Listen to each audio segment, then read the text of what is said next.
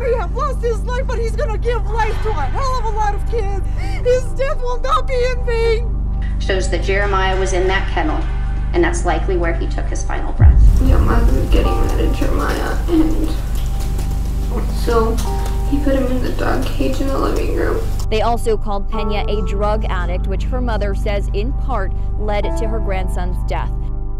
Today's case is one that I know is going to stick with you for a very long time, if not for the rest of your life. On this channel, we shed light on some of the most sick, twisted, and brutal things human beings are capable of, but truly, words can't come close to describing how horrific this case is. This child suffered so much pain and torment at the hands of people who were supposed to protect him.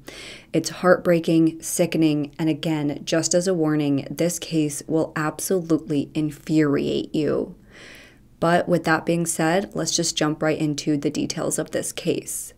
Jeremiah Valencia was born on December 6, 2003 to Tracy Ann Pena and Andrew Valencia, and he was living in Nambe, New Mexico, which is just north of Santa Fe.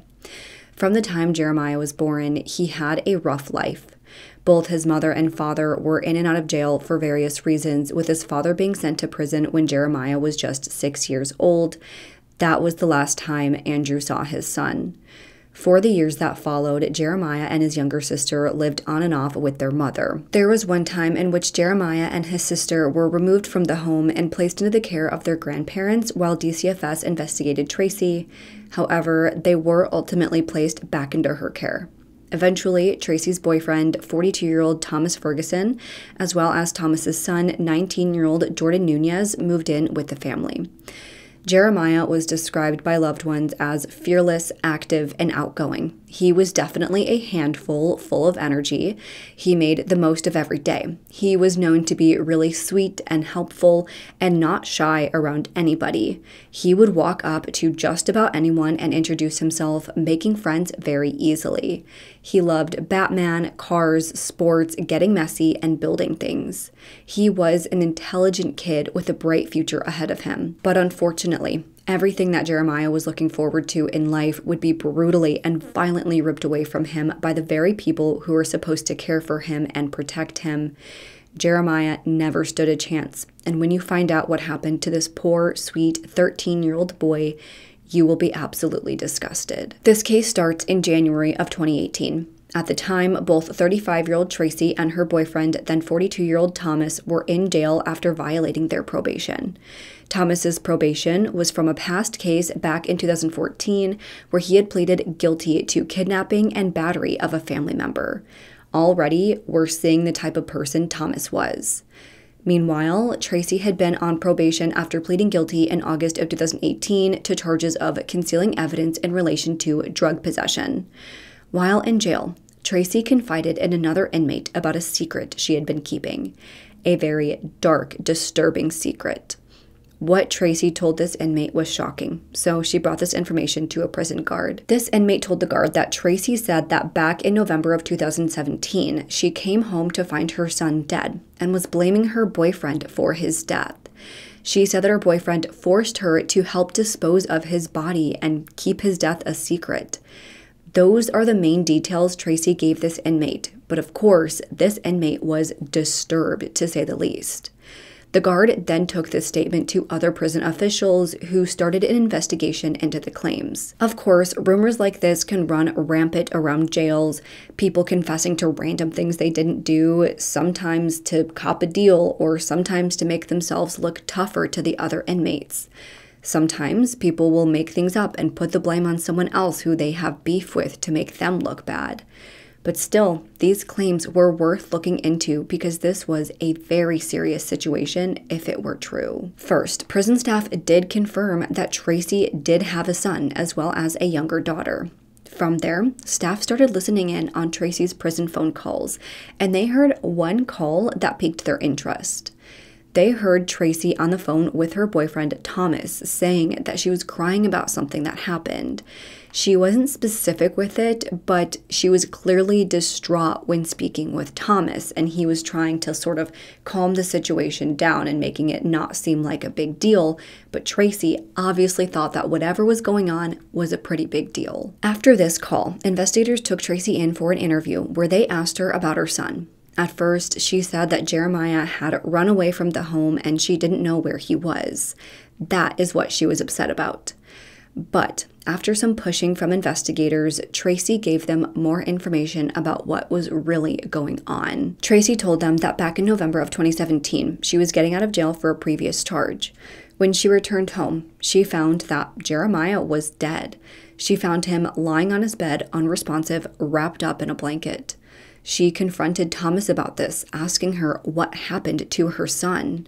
She mentioned that Thomas had abused Jeremiah in the past, so she knew that Thomas was probably the one responsible for this.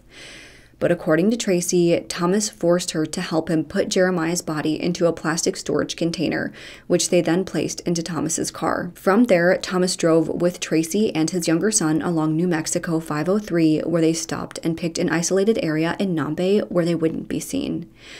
There, they buried that container in a shallow grave before driving off. For the weeks that followed, nobody noticed Jeremiah's disappearance. He hadn't been enrolled in school at the time, so there was no one at any school to notice his absence. Anytime family members or friends would reach out to the family or ask about Jeremiah, Tracy and Thomas just made themselves impossible to reach. Either that, or they always had their excuses. Thomas's younger sister was told to tell others that Jeremiah was staying with other family members. There was basically an entire plan in place to cover for Jeremiah's murder. In that interview, Tracy told investigators that she didn't report what happened because she was scared of Thomas. He was abusive. He had been abusing her and her children for years, and now she truly knew what he was capable of. If she said anything, he was going to hurt or even kill her too. After making this startling confession, Tracy took investigators to the area where Jeremiah's body was dumped. Tracy didn't remember the exact location of where he was buried, so investigators brought out cadaver dogs to aid in the search. Pretty quickly, investigators found a spot in the ground just off the highway which looked recently disturbed. It was clear that the ground had been dug up and the area had been covered with tree branches and other debris.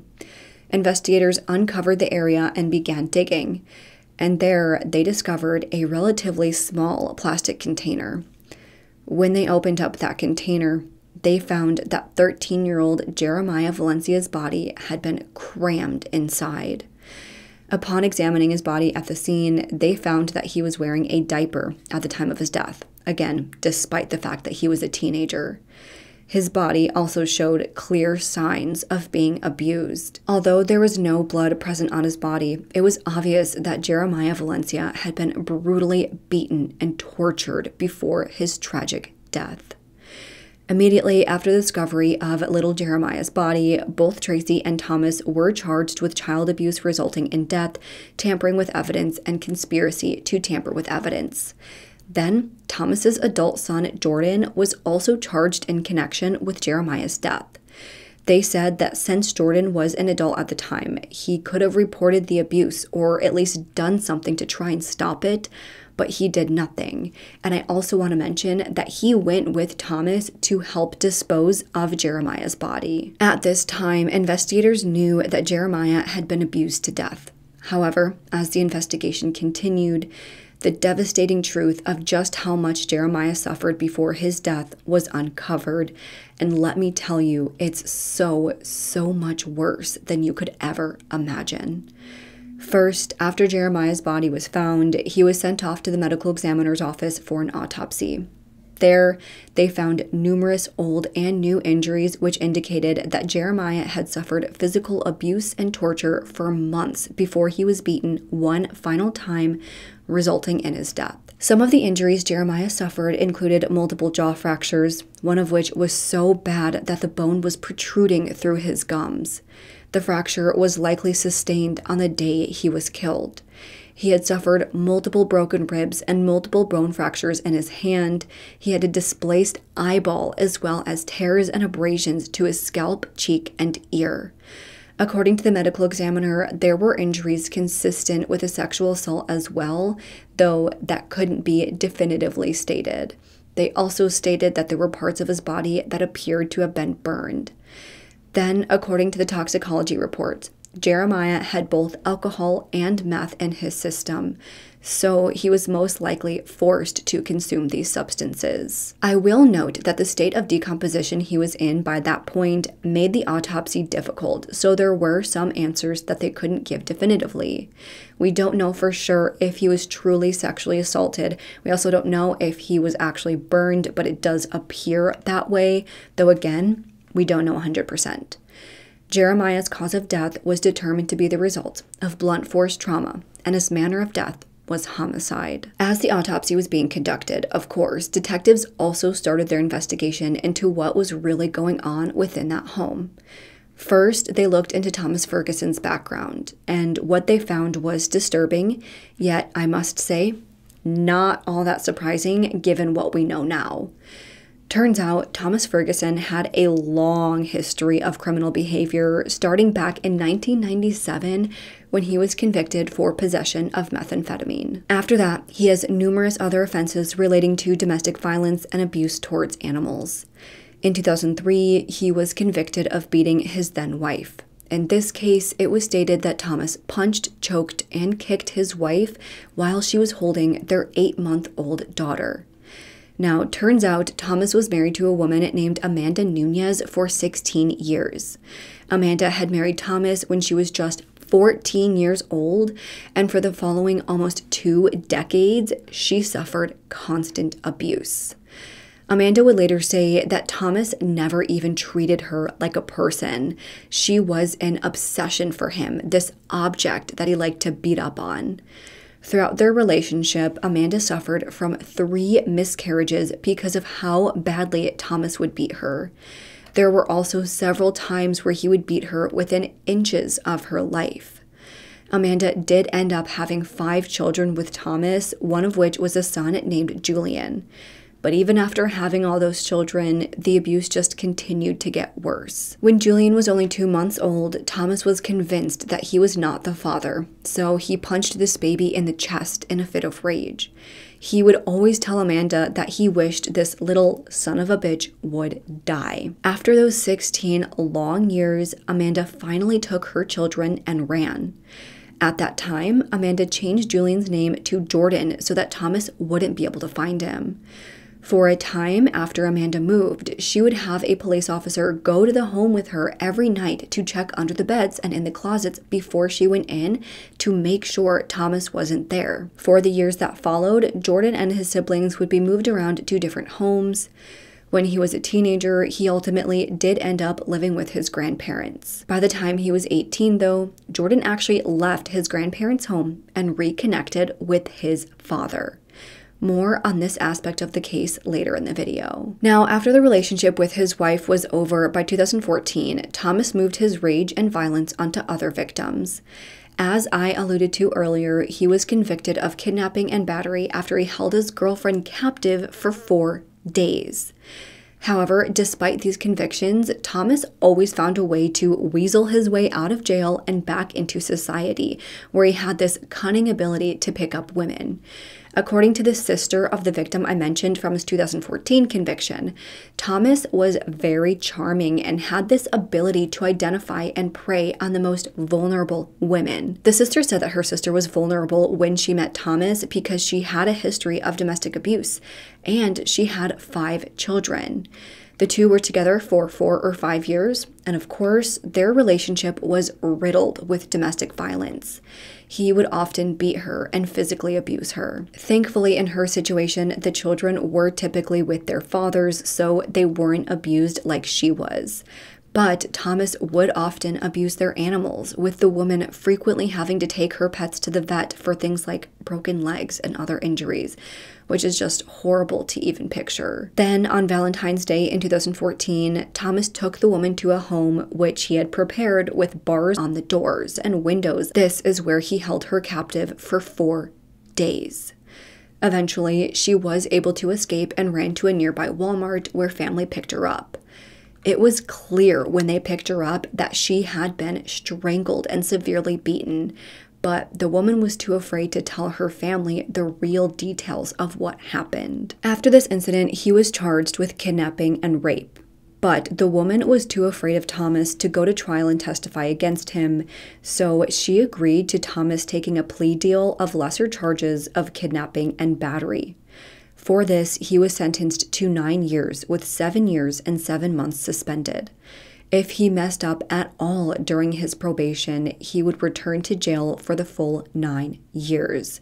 This was a ridiculously light sentence for someone who literally kidnapped and beat someone, if those are the charges that he pled guilty to. I don't know how he only spent 1.5 years in jail for this, but I digress. While he and this victim dated, the sister of the victim said that those two never got along because she was a strong woman with a big personality, and he hated her for that, being the sister, not the victim. Instead, he would always choose women who weren't in the best places in their lives, women with criminal backgrounds who used drugs and had children. He found that these women were easy to manipulate and control, and if they didn't comply with what he wanted, he could use their children as leverage, hold them over their heads to get what he wanted. And according to Tracy Pena, that is exactly how it was in her relationship with Thomas. He abused her and controlled her. Eventually, he and his son Jordan moved in with Tracy and her children, and while there, he abused the children within the home.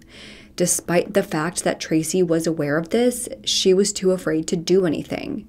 However, there would be some information uncovered that led investigators to believe that neither Tracy or Jordan are as much of victims in this case as they'd like you to think. Now, as officers continued their investigation, they spoke with Jeremiah's younger sister, who was 12 years old at the time, and what she had to say was disturbing.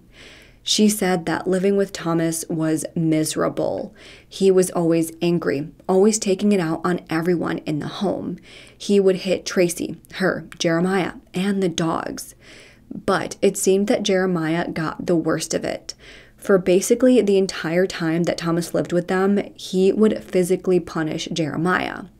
This started with having him stand in the fireplace or stand up in a locked closet for hours at a time so that Thomas could always keep an eye on him, always knew exactly where he was and what he was doing.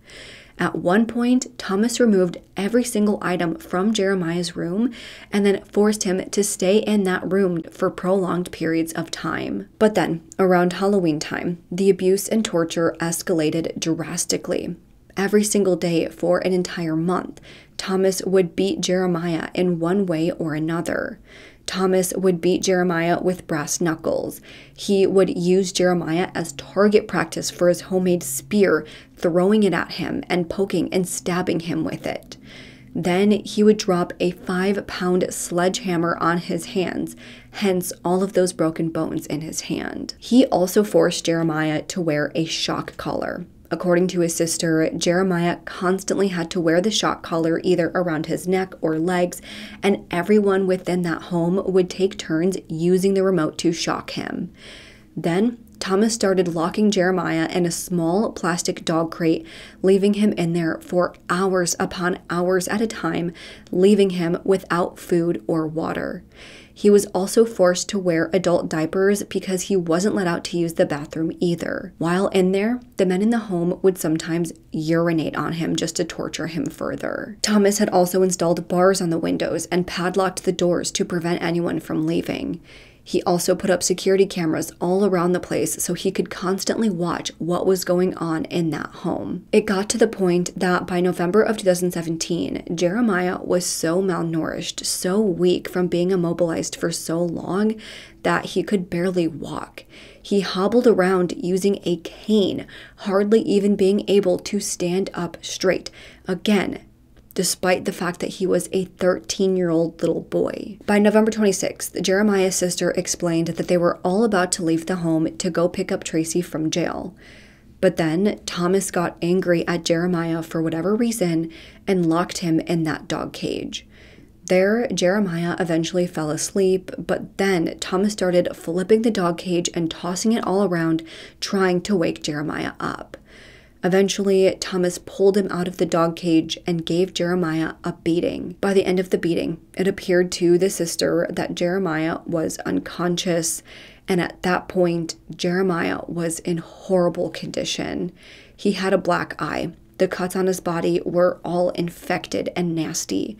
He had a tooth knocked out after being punched in the face. It's thought that this beating is what caused his jaw to break so bad that the bone protruded through his gums. But by that point, Jeremiah was still alive. After the beating and shaking around the dog cage, Jeremiah was put back inside the crate. By that point, according to Jeremiah's sister, Jordan joined in and started flipping the dog crate and rattling it around. It was after the dog crate was flipped by Jordan that Jeremiah actually died from his injuries. That is what sent him over the edge. After realizing that Jeremiah was dead, he and his father took Jeremiah's body to the tub and washed him before putting him into the bed. According to investigators, there was no blood on Jeremiah due to him being washed after the beating. However, there was a small amount of blood near the door in Jeremiah's bedroom, as well as around the fireplace of the home. This is probably where the majority of the beatings took place. He was always angry and he was always being mean. Yeah, my mother was getting mad at Jeremiah, and so he put him in the dog cage in the living room. And he was really skinny, and he had all his cuts were infected. He started to flip the cage, and I told him to leave him alone, and he didn't.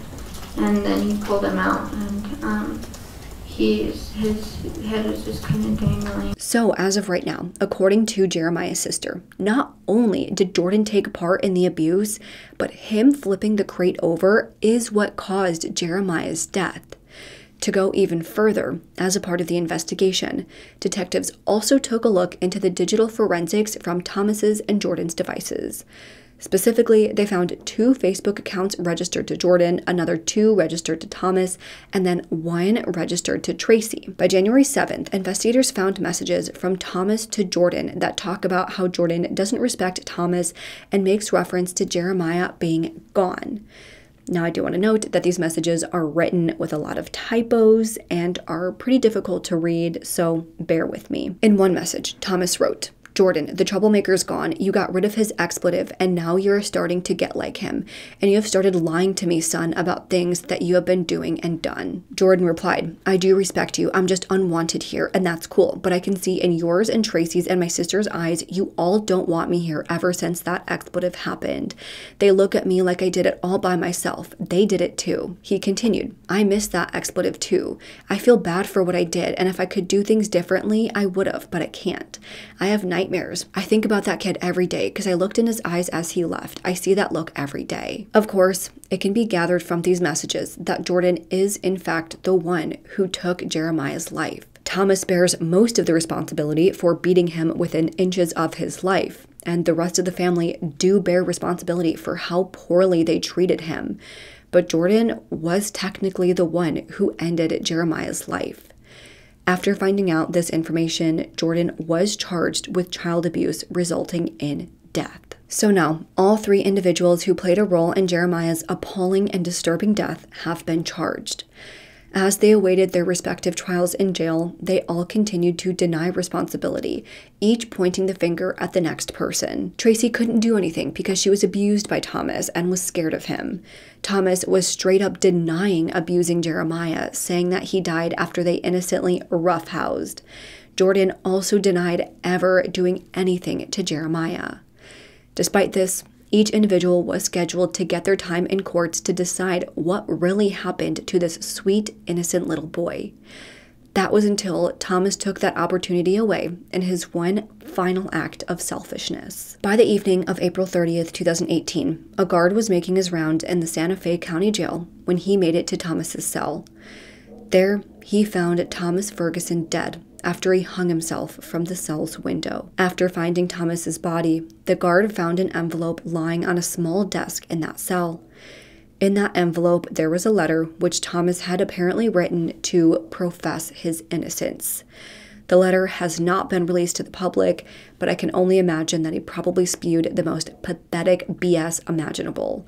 And instead of just taking accountability for his role in torturing an innocent child, he took the coward's way out and took his own life before he had to face responsibility for what he did. The horrific details surrounding the death of 13-year-old Jeremiah Valencia rocked the area and the state.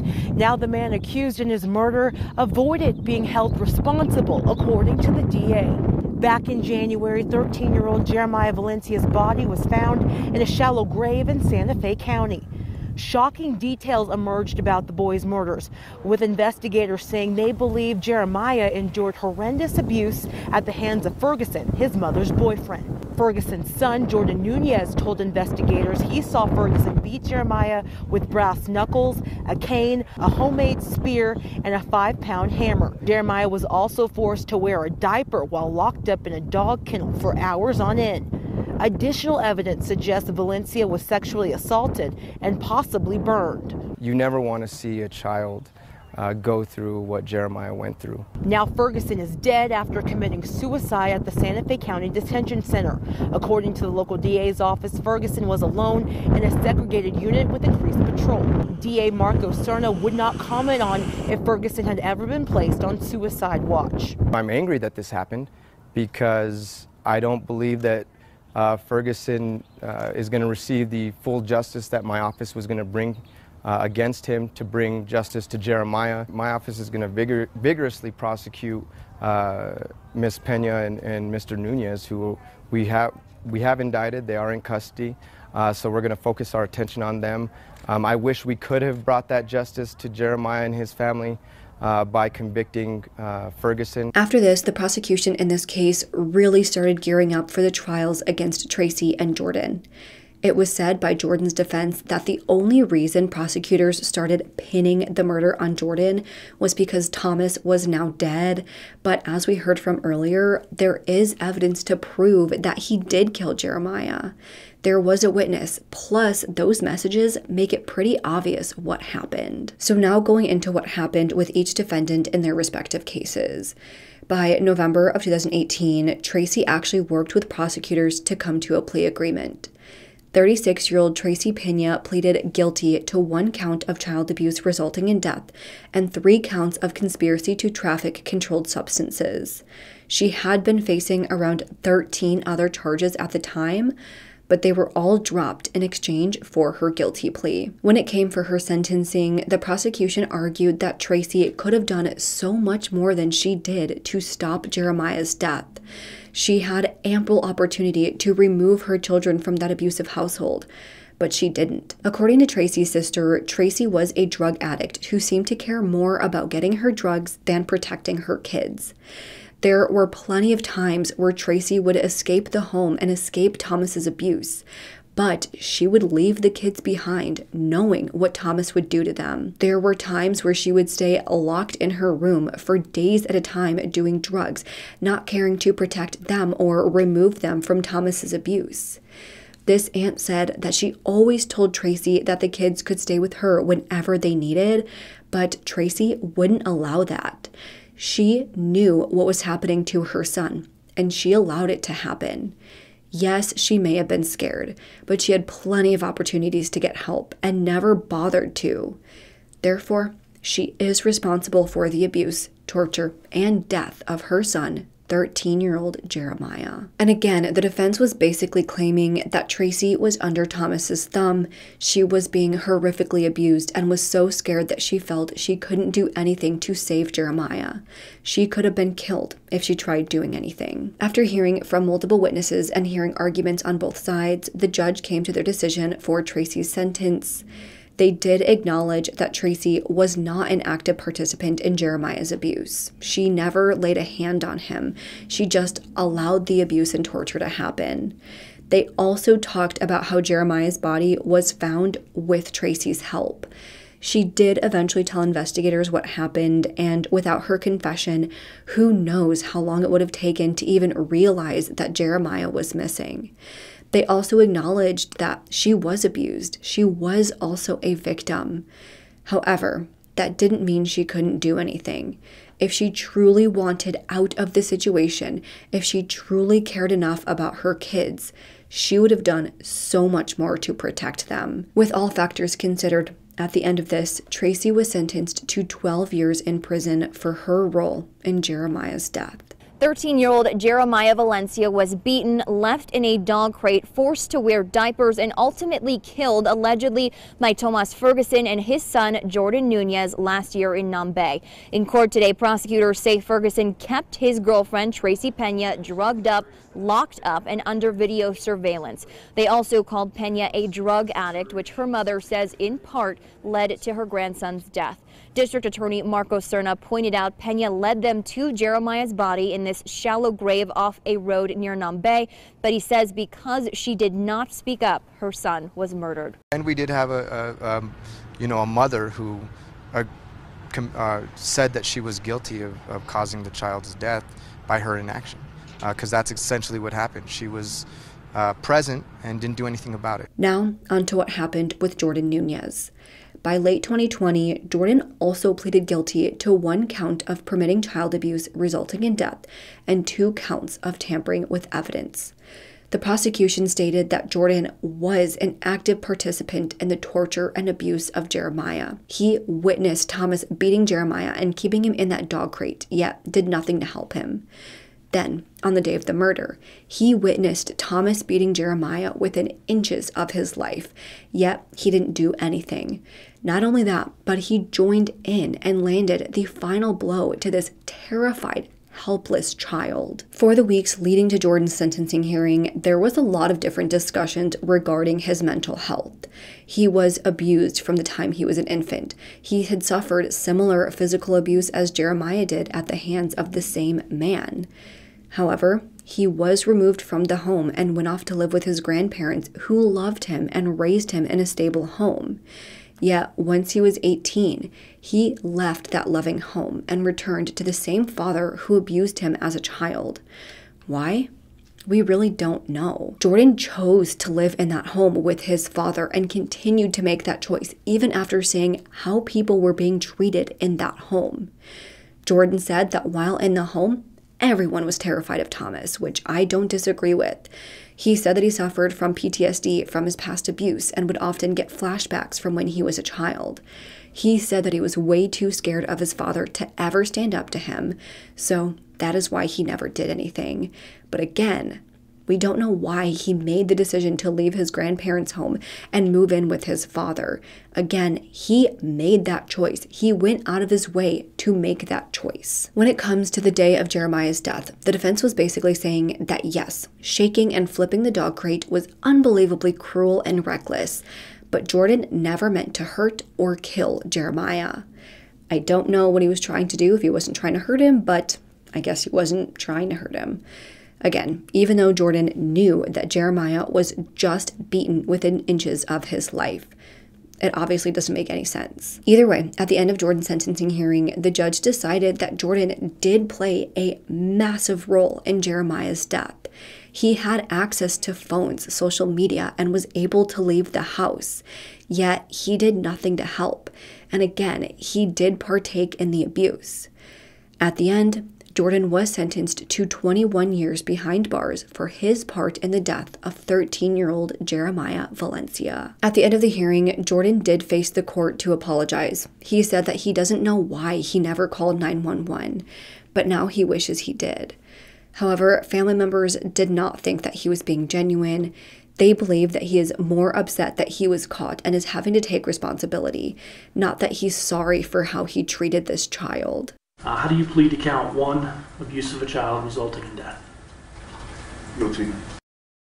Nunez also pled guilty to counts 2 and 3, both tampering with evidence. Jeremiah's body was found in a shallow grave outside a highway in Nambe 3 years ago. Investigators say there was evidence the boy was locked in a dog cage, beaten, and starved. Jeremiah's mother, Tracy Pena, her boyfriend, Thomas Ferguson, and his son, Jordan Nunez, were all arrested in connection with the murder. Ferguson killed himself shortly after he was arrested. Today in court, prosecutors gave a look at what happened leading up to the moments before Jeremiah's death. Jordan says he rattled the cage. AV says he flipped it. But regardless, their own statements, that is also corroborated by the DNA evidence, shows that Jeremiah was in that kennel, and that's likely where he took his final breath. But at this point, that is all of the information we have on today's case. I know I say this a lot, but this has got to be one of the worst cases I have ever covered. It's not just the fact that Jeremiah was abused so horrifically, but the fact that so many people knew, so many people saw, yet nobody did anything. I think it's just crazy that he wasn't enrolled in school and nobody bothered to follow up or check on him. I don't know how a kid can just slip through the cracks like that without anyone ever checking. It's really disheartening to know that people like this can get away with abusing children for so long and nothing will be done. And it's true. The real reason why Jeremiah's case was even investigated was because of Tracy. Not that it makes anything better with how she allowed this to happen, but I'm glad she at least said something. And knowing that if she didn't say anything, that this case might still not even have been investigated, nobody might have even known that Jeremiah was missing, that's so disturbing. Now, the main person responsible for inflicting so much terror and so much pain on so many people is gone, and I'm not mad about it. The two people are still living behind bars right where they belong. Now, I do think both individuals should have gotten much longer sentences. I don't know what it is with, I guess, New Mexico and giving these people ridiculously short sentences. That's absolutely ridiculous. They should have gotten a lot more time, especially, honestly, both of them. I won't even say especially either of them because Tracy allowed this to happen and Jordan partook in it. Both of them should be in jail for the rest of their lives. But at the end of the day, I guess they are still behind bars. They're paying for what they did. And I certainly hope that every single person in those prisons knows exactly what both of them did. But that is where I'm going to end today's video. And now I want to hear from you guys. Do you think Tracy truly was too scared to do anything about the abuse? Or was she just too wrapped up in drugs to care? Do you think Jordan was also too scared? Or was he a fully willing participant? What do you think of him technically causing Jeremiah's death? Do you think he bears that responsibility? Or is it Thomas's fault due to the beating? Let's discuss this and any other thoughts you have in the comments below. If you liked this video, please make sure to go ahead and leave this video a thumbs up and subscribe to my channel. I put out new true crime and mystery videos every single week. Don't forget to turn that notification bell on so you don't miss out on any of my future videos. Make sure to follow me on Twitter, Instagram, Facebook, TikTok, Spotify, and Apple Podcasts. All will be linked down below. And if you have any case suggestions, please make sure to fill out the Google form, which is also listed down below. With that, I hope you guys have an amazing week. Stay safe, stay healthy, and I hope to see you next time. Bye.